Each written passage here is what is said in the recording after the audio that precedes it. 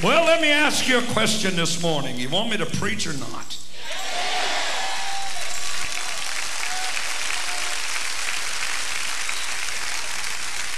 Got something burning in my heart. Got a bell ringing in my soul. Hallelujah. If you have your Bibles, open them with me, please. 2 Chronicles chapter 15. Reading with me, please, beginning at verse number 1. And the Spirit of God came upon Azariah, the son of Oded. And he went out to meet Asa, and said unto him, Hear ye me, Asa, and all Judah and Benjamin. The Lord is with you while you be with him. And if you seek him, he will be found with you. But number 3, if you forsake him, he will forsake you.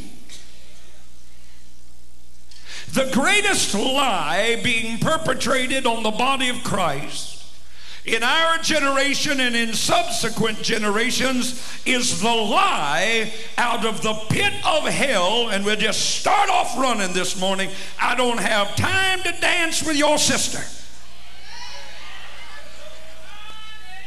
Is the diabolical lie called eternal security. That once you got it, you can't lose it.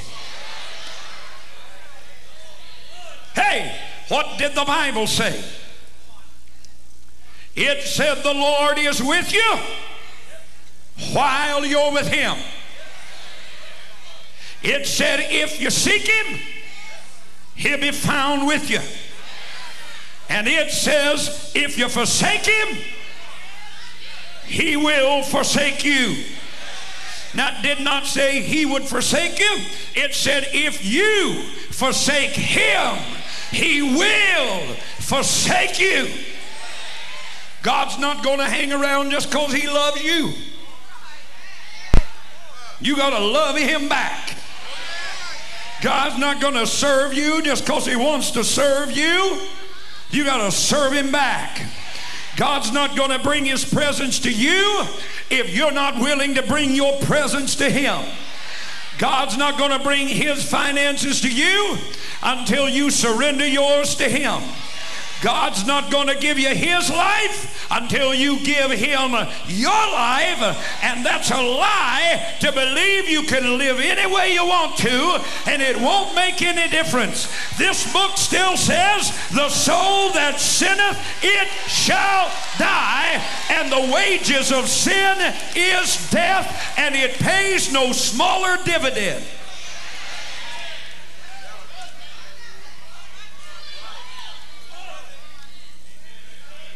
Well, that's old covenant, Brother Rob. Well, let's get over into the new.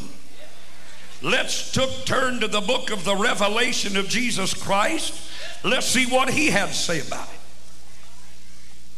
Chapter 3, please, of the Revelation of Jesus Christ.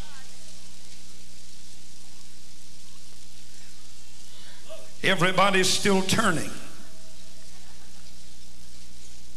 Hallelujah. This is better than butter beans. Chapter number 3, verse number 5. He that overcometh, the same shall be clothed in white raiment. Everybody shout, that's me. Shout, I'm an overcomer.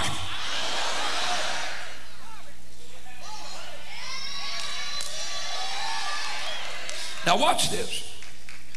You don't need to be an overcomer if you've already won this thing full square.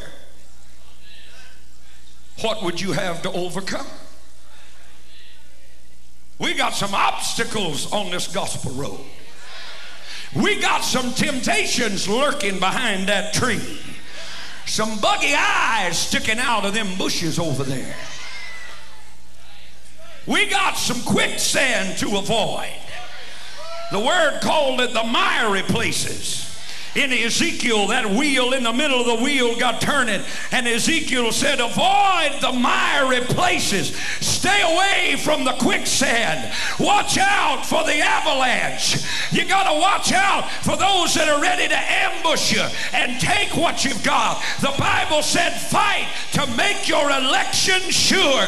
Fight, let no man steal your crown. My God, I should have saved this one. Let no man take your crown. Fight the good fight of faith. Keep your eyes fixed on the prize of the whole high calling of God, which is in Christ Jesus.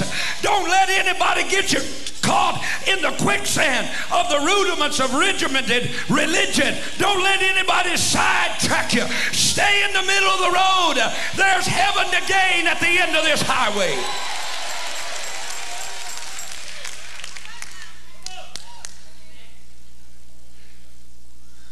He that overcometh, the same shall be clothed in white raiment. And I will not blot out his name out of the book of life, but I will confess his name before my Father and before his angels. Now, wouldn't it stand to reason if there were those who he would not blot out?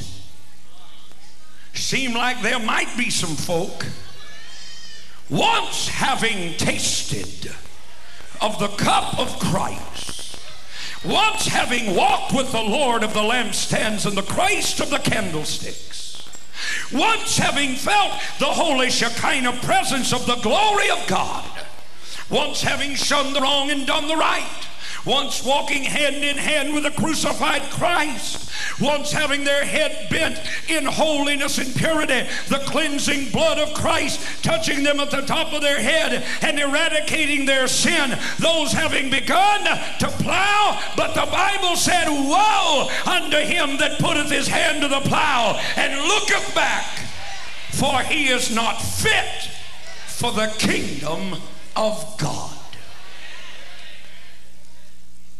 A lot of folk need to hear this today, not here today. We're going to see some amazing testimonials from a hog pen Hall of Famer. Turn your Bible quickly to Luke's Gospel.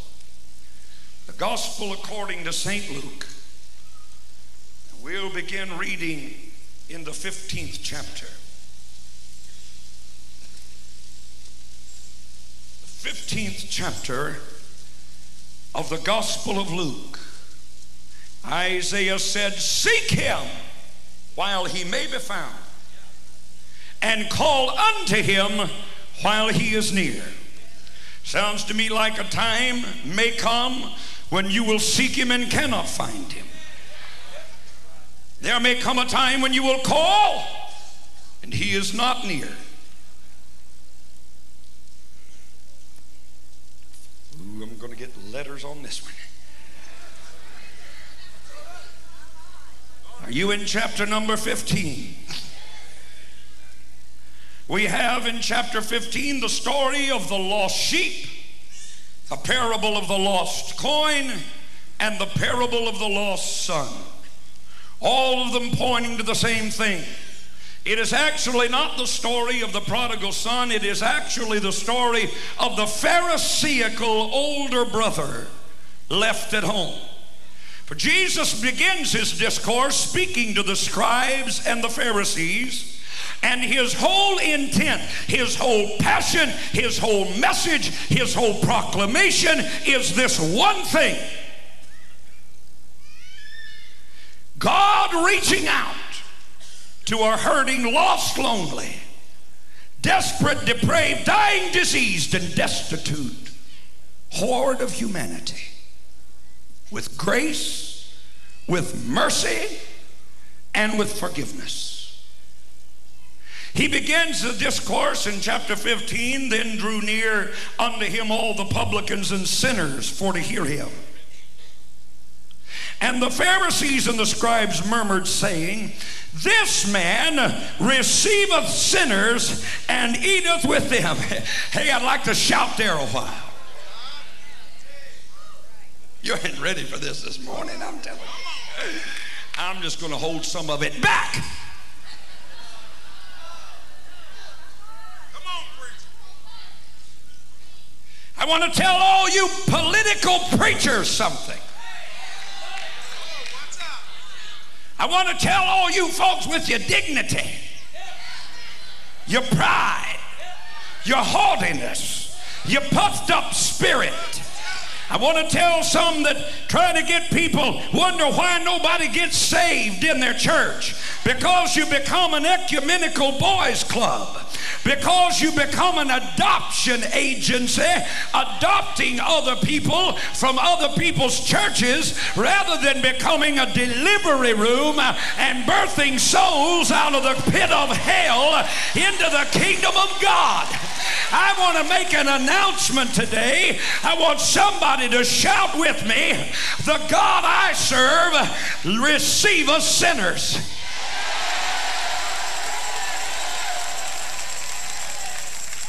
I thought after I preached on Sunday night, Lord, I got awful mad. He said, that's all right, I got mad too. He said, it's all right as long as you got mad at the right crowd. He didn't get mad at the prostitutes. He didn't get mad at the alcoholics. He didn't get mad at the lepers. But brother, when he started dealing with that Pharisaical, Sadducee, leaven of Herod, leaven of Corinth, leaven of Galatia bunch, he looked them square in the eye and said, you bunch of vipers, you venomous snakes. He went into the temple and overturned the tables of the money changers. I believe the heart of God is still the same today as it was in Luke's gospel chapter 15. I believe it's time we recognize we're still serving a Christ who is bent on finding the lost coin, finding the lost sheep, leaving the 99 and finding the one that's gone wayward. He's still looking for the prodigal son. Psalm 146 records these words, refuge forsook me, and no man cared for my soul.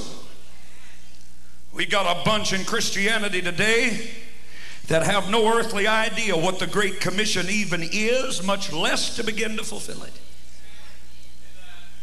We are not called to the upper crust. We are not called to create some ecumenical community. We are not called to build a big church uptown with a steeple so high it reaches to the sky. We are not called for new programs. We're not called to get seminary smarties, palatable preachers in our pulpits that will tickle the ears of the people and gain a big crowd. Some of you that have been trying to gain a big crowd, you better stop it. God didn't call you to gain a big crowd. One time Jesus preached and everybody there got up and walked out on him. I want to know what it's like when the Pharisaical crowd gets up and walks out, because as soon as they walk out, they give room in the pew for an old, dirty, rotten, stinking, sin-filled sinner that wants to find his way to the cross.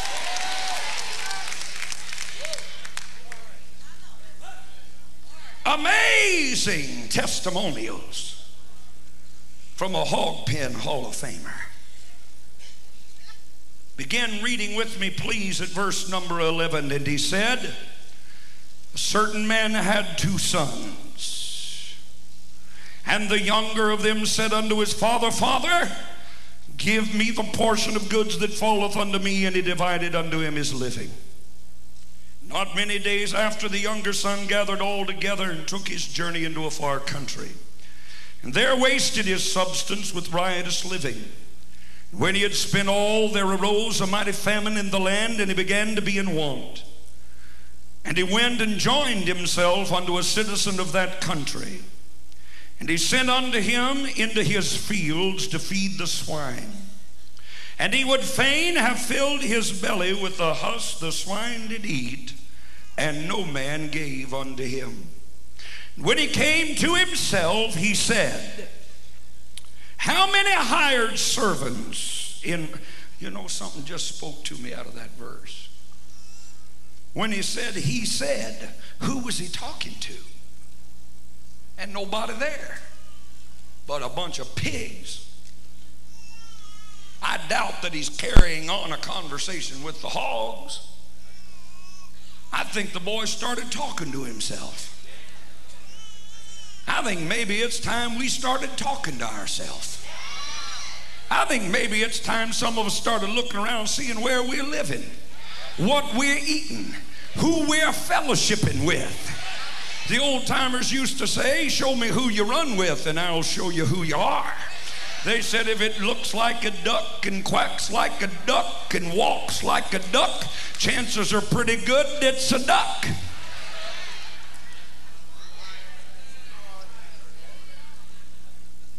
He started talking to himself. And he said, and he came to himself, how many hired servants of my father's have bread enough to spare, and I perish with hunger? I will arise and go to my father, and I will say unto him, Father, I have sinned against heaven and before thee, and am no more worthy to be called thy son. Make me as one of the hired servants. And he arose, came to his father. But when he was yet a great way off, his father saw him and had compassion on him, ran and fell on his neck and kissed him. Hallelujah. And the son said unto him, Father, I've sinned against heaven and in thy sight, and am no more worthy to be called thy son.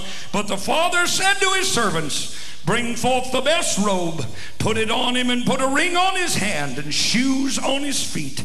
Bring hither the fatted calf, and kill it, and let us eat and be merry. For this my son was dead, and is alive again. He was lost, and is found. And they began to be merry. Are you ready? If you're taking notes, lesson number one, amazing fact number one from a Hog Pen Hall of Famer. This man desired the Father's possessions, but he refused the Father's presence. We got a crowd walking on the face of the earth today. The only reason they're sitting in padded pews underneath crystal chandeliers is because somebody told them they were going to get something for it. Some preacher that refused to tell them they were a sinner said, just come the way you are. God will take you like you are and add righteousness unto you.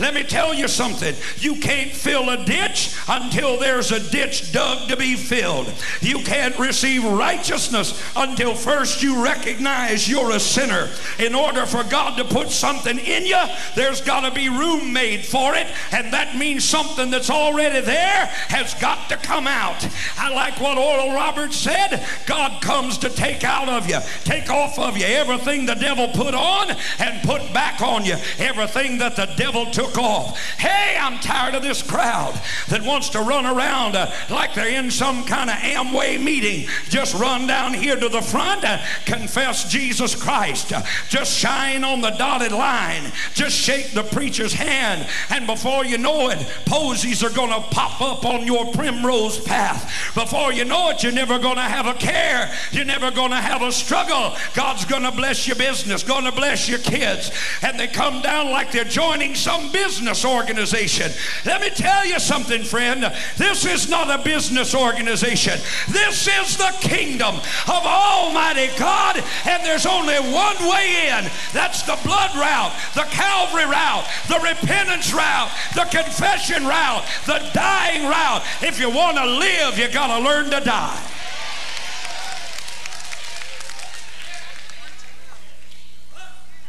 Just stirred up this morning. In the 106th Psalm, David said the children of Israel cried out, made their requests to God. God granted them their requests, but sent leanness into their souls. We've never had a church with such nice dresses. We've never had a church with such pretty suits.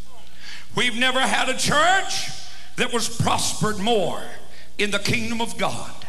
We've never had more money than we've got in the church today. We've never had more people walking in health. We've never had more people seemingly walking in power. But I'm just wondering why the church corporately, having all those things, is getting less done today for the cross of Christ than at any time in history per proportion. We are losing ground every day of our life. It takes 300 churches, 3 years to have one person born again into the kingdom of God in their services. These are proven statistics. Only 18% of the body of Christ is tithing. I'll tell you what we've done. We've went to the heavenlies. We've bombarded the heavenlies. We've told God. We've taken our little wish list. We've lined it out to God. Then we've stacked God's covenant word up beside it and said, your word said, if I would do thus and so, you do thus and so. Now I demand, you little spoiled brat, you. Have you ever seen a little spoiled brat? Look at them. Some of them got a face and make Castro ashamed. Some of you looking at me this morning like a reject from a witch factory. Is anybody listening to this preacher? Am I preaching right yet? God's a covenant God, and he will not break covenant. You can take this book, and if you learn to use the right verses, God is bound to his covenant, and he will begin to do those things in your life. Now, doesn't mean he wanted to. Doesn't mean it was his plan for you. In fact, it may wreak ruin and havoc in your life. My God, I'm wanting to preach this morning. But we take our little wish list up to God. I want a new house. New house, new house. I confess, I have a new house, new house, new house.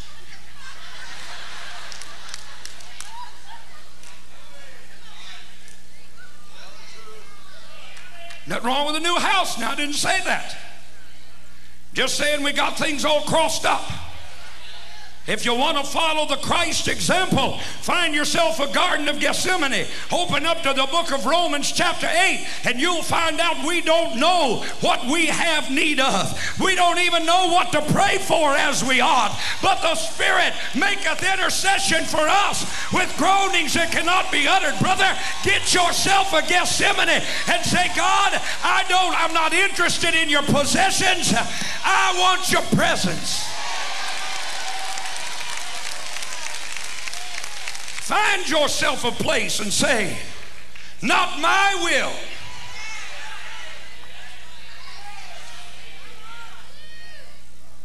I told you I wasn't going to drag you along this morning. Find you a place and say, not my will, but thine be done. I'll go where you want me to go. Say what you want me to say. Do what you want me to do. And if they brand me a heretic and everybody on earth refuses to go with me, still I will follow. Lead on, O King Eternal. Lead on through famine. Lead on through prosperity. Lead on, lead on. But wherever you lead, I'm going to put my feet in the footprints of your big feet. I'm not stepping out of line. I got my hand in the Master's hand. Hey, the steps of a good man are ordered of the Lord. It's time we stop going to God with our order and telling God how to order our steps. God said, I'll order your steps aright, and I'll make your feet like hinds' feet. I'll keep you from falling.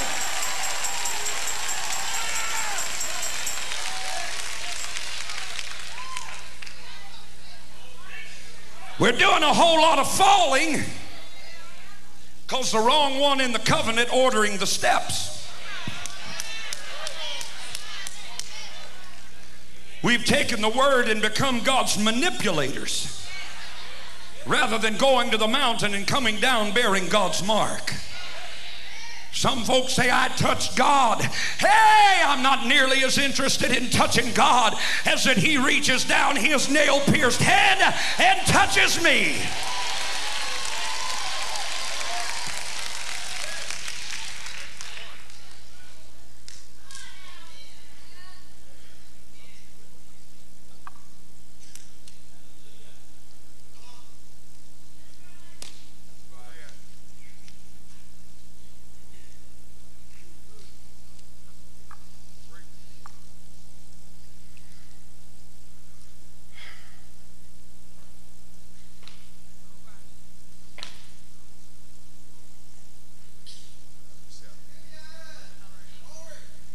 what God's got. We want his possessions. Give me what's mine. And you're right, it belongs to you. I want it now. But you're not ready. Now, I want it now.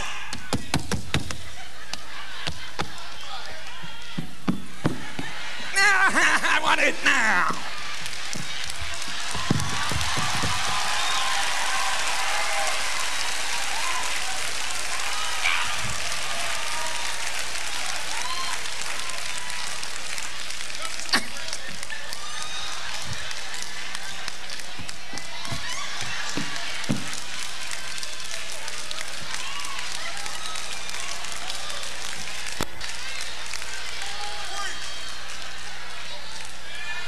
I have a 3-year-old. I'm qualified.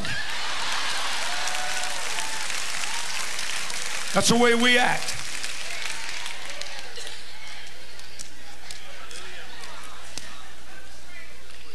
I want it now. It's mine.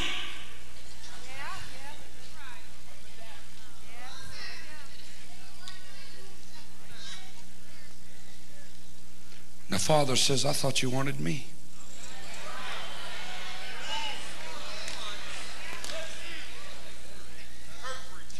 I thought you wanted me. No, we don't want you. We want what some slick-haired, shiny-shoed shyster told us you'd give us. We're not interested in dying. We want to live. And the television set, the world told us what life was, and we take the Bible and demand God to give it to us. Sometimes, Willie, we know not what we have need of. Sometimes we don't know what we're praying for. Let me tell you something this morning. God has nothing to give you. Nothing. That's 00.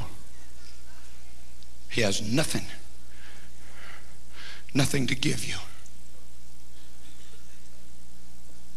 And until you recognize that, you will never find the true riches of this kingdom.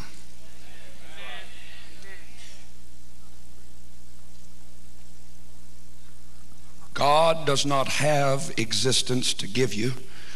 God is existence. He doesn't have healing to give you. He is healing. He is it. He is the He's its substance. You get him, you got it. Hey, I like the way you're shouting now. Until you discern that Jesus Christ of Nazareth must become the totality of the answer to every prayer you pray, you are praying a bastard prayer. You are praying a prostituting prayer. You are prostituting the kingdom of God for your own fleshly, lustful gain. And I'm here to announce today it's time it stopped. It's time we stop seeking the creatures and the things of the creation, and we began to seek the Creator. That's what God said in the book of Romans. You serve the creature, you're serving the creature, you're serving yourselves and not the Creator. Let me tell you this morning, let me make this announcement. Let me plead with you to understand that you are not here. God is not here for your pleasure. We've got this thing backwards. You are here for his pleasure. Oh, go ahead and patty cake if you want. 99% of our prayer life is nothing more than God give me. Jesus, this is Jimmy. Tell me what what you gonna give me? How about telling him what you're gonna give him? You stopped praying that prayer after you got born again. When you got down to the altar, you were going to go to Africa, remember? You were going to go to India. You were going to go to the far-flung corners of the world. You were going to give God anything. You'd do anything. God, I'll go to church 24 hours a day, 7 days a week. But you can't make it to midweek service. A year later, you forgot what you said down there. And now the only thing you know to tell God is you need a new suit. And you need some more money in your bank account. And you need this and you need that and you need something else. Instead of crying, where is the Lord God of Elijah, I hear God crying, where are my Elijahs? Who is the one coming to me and saying, God, here I am. I surrender all to thee, my blessed Savior. I surrender all. We're like this little spoiled brat, prodigal son, running to the Father. Jesus, this is Jimmy. Give me what belongs to me. I don't want to live in your house. My God, sin will make a fool of you.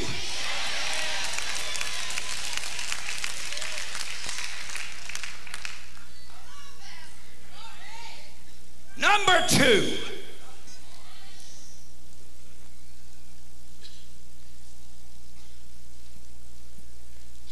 the prodigal son was amazed how easy it is to leave home. Father didn't beg him to stay. Nobody followed him down the road saying, but won't you come back to church?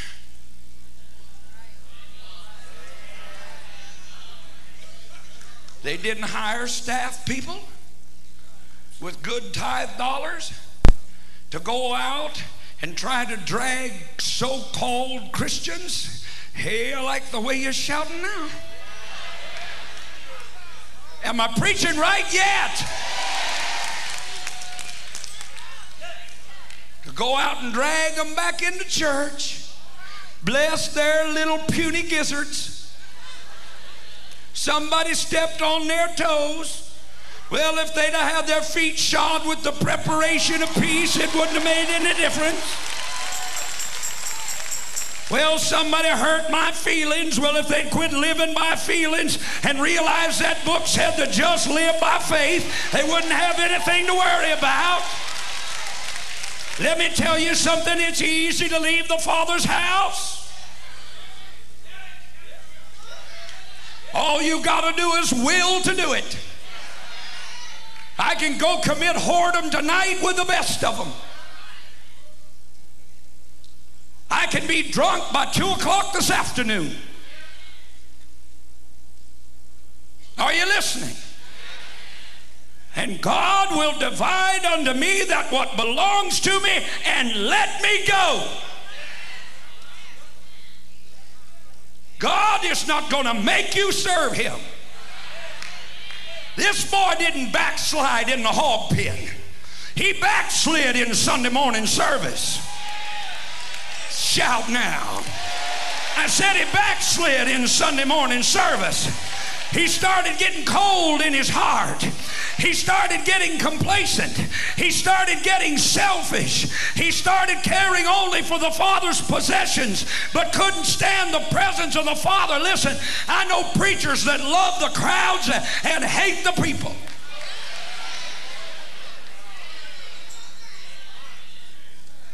But I want to make another statement right now. While it's easy to leave the Father's house, you can't be driven out.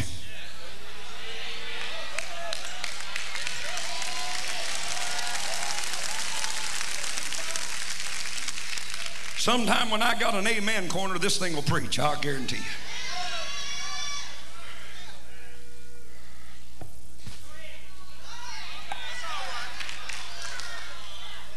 My time's getting away from me.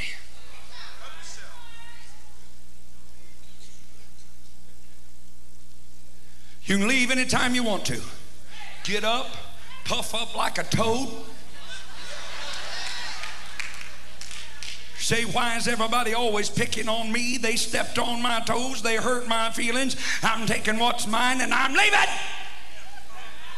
And all the while, you're looking over your shoulder. You're like a little kid running away from home. You packed up your little duffel bag, and all the way down the driveway, you're looking back, wondering why Mama's not running out there to stop you. Let me tell you something. Grow up, big boy. Grow up, big boy. You want to leave this church, I'm not coming knocking on your door. Just go right ahead and leave. You want to get out of the presence of God? Just go right ahead. Just get out of the presence of God. If that's what you want to do, just go ahead. Get out. I'm coming back here because I want to talk to you. Some of you sitting at home today, you weren't in church today. You weren't in church last Sunday because somebody hurt your feelings. Let me tell you something. The only person God's sending your way between you and a backslider's hell is me. And I'm standing in your face today, and I'm telling you, get back to church. Shake yourself. Get back into the Father's house. Straighten yourself up. Grow up. Shake off the cares of this world. Get back into the Father's house. There's plenty. There's provision. There's power, prosperity, peace in the Father's house. Get back. Run back as fast as you can run.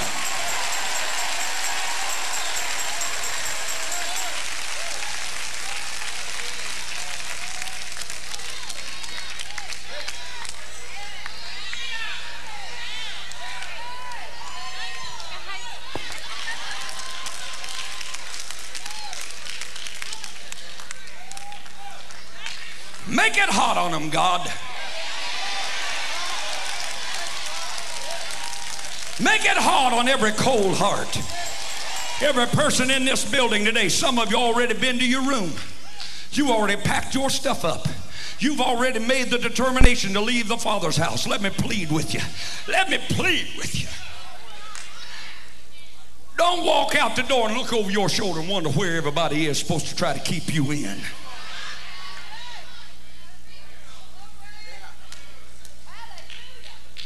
It's all right. Hit the altar, brother. Hit the altar. There ought to be about 200 more already joined you. We're backsliding. We say we're sick. God says you sin. We say we're weak. God says you're wicked. Adultery is no longer sin in Hollywood. And welfare makes illegitimacy legitimate. Are you listening to me today?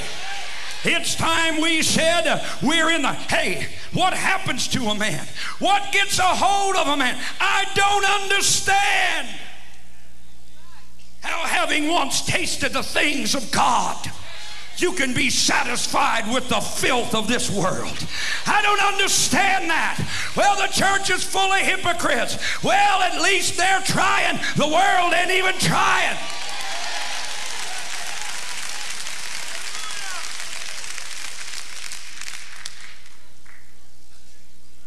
Is this good in the Bahamas?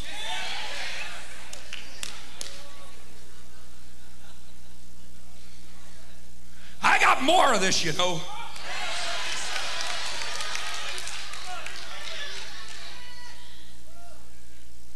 What would possess a man to leave the Father's house?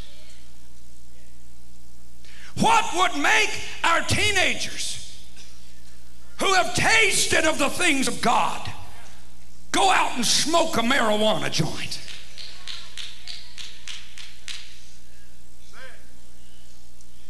What would make a choir member in the presence of God in the Father's house run out and commit adultery and fornication? What happens to a man to make him sell out? There's only one thing: the devil. I want to continue now. You can leave the Father's house, but you cannot be driven out. Who are we going to blame? Talk to me. Who are we going to blame? Well, it was the devil. No, wait just a minute now. Wait just a minute. Greater is he that is in you than he that is in this world. Same Spirit that raised up Christ from the dead now lives on the inside of you. Now unto him who is able to keep us from falling and make our feet like hinds' feet. That book says, I believe in the 10th chapter of Mark's gospel or Matthew's gospel, I don't know everything, just some things. Anyway, it does say, no man. That hand up there, stand up. He said, you are engraven in the palm of my hand. He said, no man can pluck you out of my hand. God's got a grip that will not be shaken. You got to turn around to the Father and say, let me go.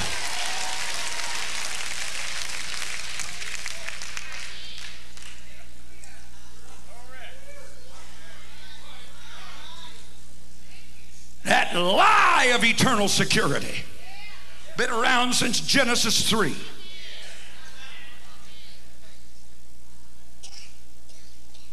Hath God said,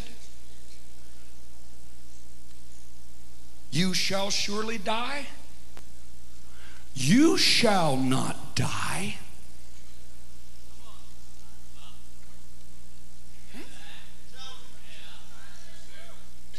That's what he says today. Only now he preaches it from pulpits. Yeah, I'm talking to you.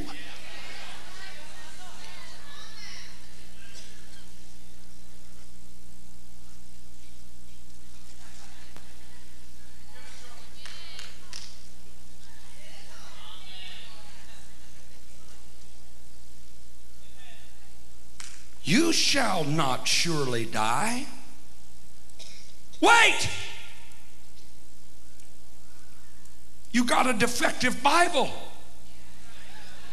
Send that thing back wherever you bought it. Because this book says in Ezekiel 18:4, the soul that sinneth shall die. Didn't say anything about whether it had ever known Christ or not, just said the soul that sins will die. Romans 6:23, the wages of sin is death.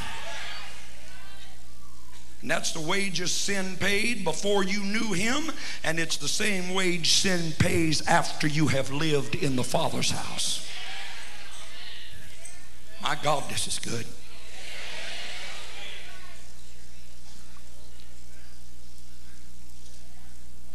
Who can we blame? James chapter 1. Let no man say when he is tempted of God. For God tempteth no man with evil. Let me tell you what 2 Corinthians said. That with every temptation, God will make for you a way of escape. Brother, there's an exit door out of every situation that the devil tries to tempt you with. And if you want to walk out the door, don't turn around and say, the devil pushed me. The devil doesn't have the ability to push you. If you left the Father's house, you made the decision. You opened the door. You packed your clothes. You were tempted because you were drawn away of your own lust and enticed. That word enticed is the same word we use about prostitutes. It means solicited or asked to do business with. Satan's only power is to suggest to you that you deal at his store.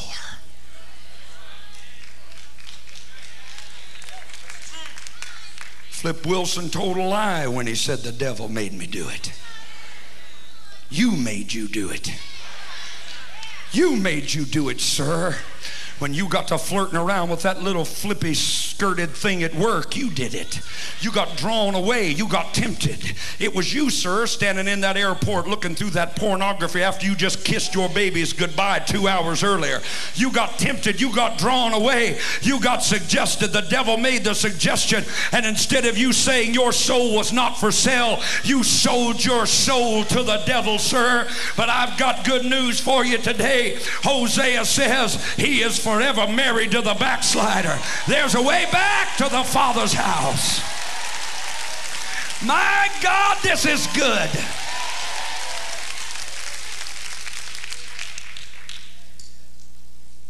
I ain't got time to finish it. Right now is where I got to determine this is a two-parter or a one-parter. Oh.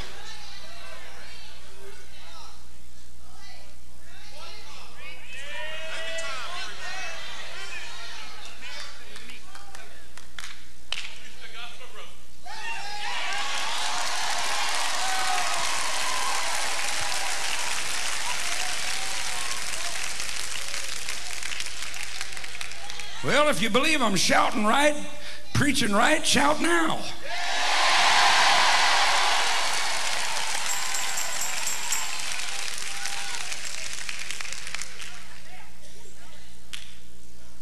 Some of them wish I'd hurry, put them out of their misery.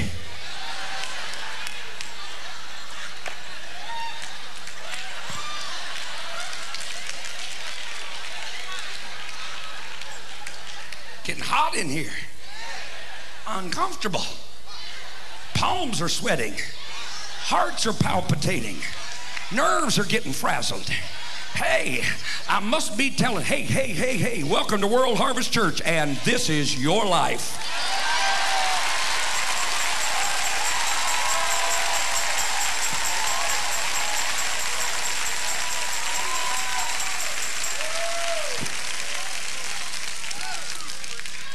Nobody can make me leave.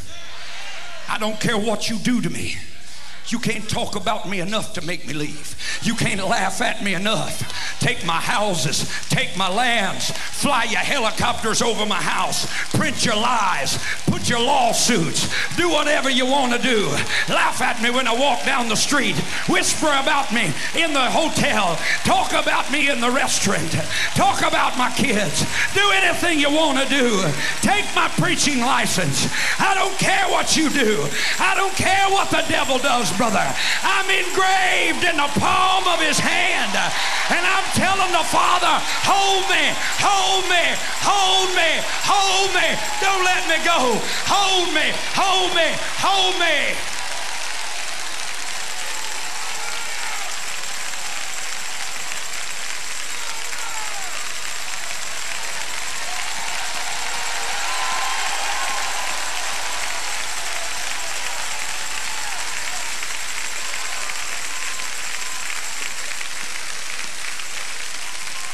Some of you used to shout, but your shout's gone out. Some of you used to praise, but now you're in a haze. Come on now. Don't worry about him. Worry about if you shouldn't have followed him. Don't think about him. Think about God pricked your heart 15 minutes ago to hit this altar, and you ain't hit it yet. Come on now. Come on now. I feel the power now. Hey.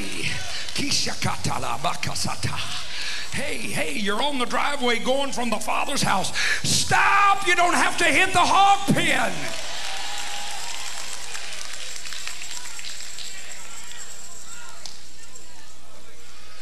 Number 3.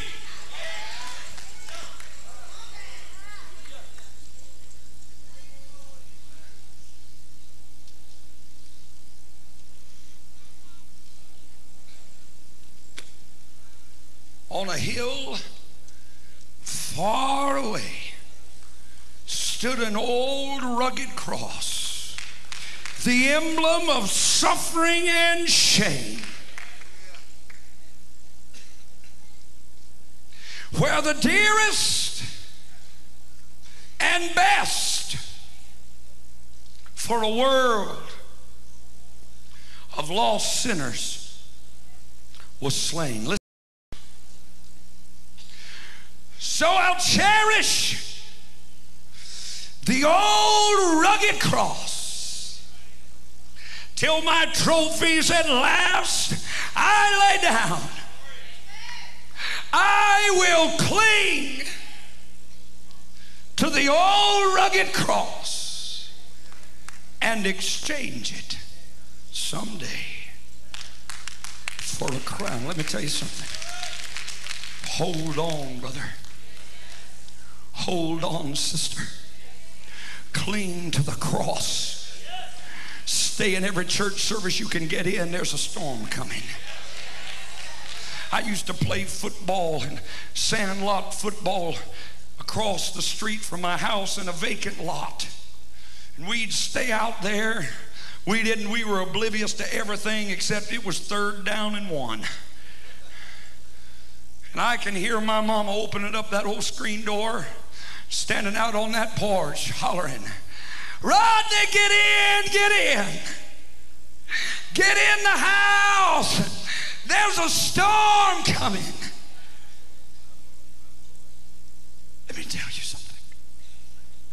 There's a storm coming. A satanic assault is loosed against the body of Christ such as this planet has never experienced. God's going to shake everything that can be shaken so that that which cannot be shaken will remain. This is no time to be in by a shoestring, brother. This is a time to nail your feet down to the floor, shut the windows to the world, lock the door to the devil, put out a sign, no vacancy. Let it flash on the other side. The storm's coming. The storm's coming. This is a time to get in the Father's house.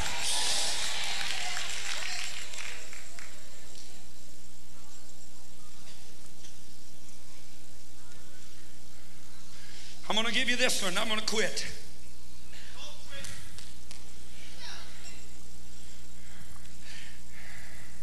That boy found out it's a short honeymoon.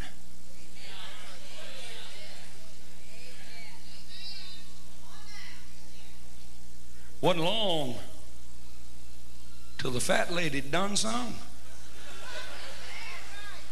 and the party's over. Wasn't long till all those friends standing out at the fence saying, "Come on, come on, come on, come on.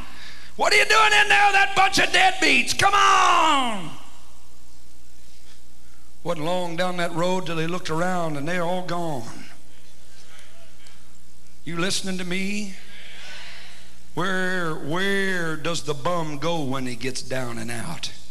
To the friends that encouraged him to leave home? No, they've already gone. He goes to the church. Let me plead with you, young people. Don't believe the lie of the devil. Feel sorry for Hollywood. Feel sorry for Nashville singers. Feel sorry for rock and rollers wheeling around incantations to the devil, chewing heads off bats, and them sitting by telling you you've been left out. That's a second lie of the devil. You've been left out. The devil will promise you the rainbow and he'll deliver the rain. How insane a man begins to act when he gets away from the Father's presence. What a fool sin will make out of you. It'll leave you on the wreck of AIDS. It'll leave you with a little baby and you a baby yourself. The devil will fiddle your music to get you out of the house, out of the Father's house, and then he'll take the fiddle and beat your brains out with it once you get away from the Father. Don't go back. Some of you have started. You're already at the screen door. You got your little duffel bag thrown over your back. You're leaving the Father's house.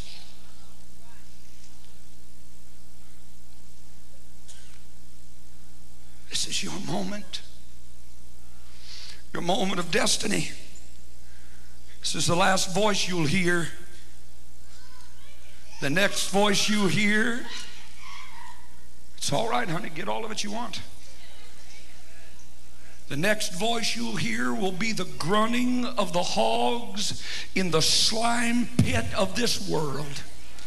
There are people in this church that took their vacation during camp meeting and went and played around on the river. You backslid, sir. You're cold in heart. Well, I'm having trouble. You're backslid. No wonder you're having trouble. No wonder you're out of the Father's house. There's no covering. There's no protection. My God, the storm's rising. Run back. Run back. Get back to the Father's house.